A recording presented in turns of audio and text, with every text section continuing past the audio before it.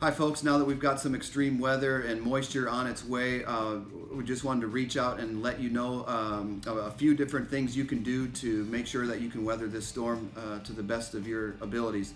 The first thing to check as a homeowner is your gutters. They're crucial to managing your water off of your roof.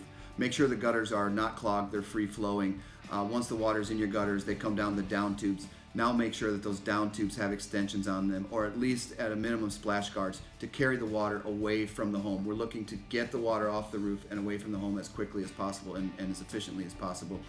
Third, go in the basement, check your sump pump, toggle the float if you have one, pour some water into the basin, force the pump on, make sure that it's free flowing and the water is reduced within that basin. Make sure that pump is up to date and functioning.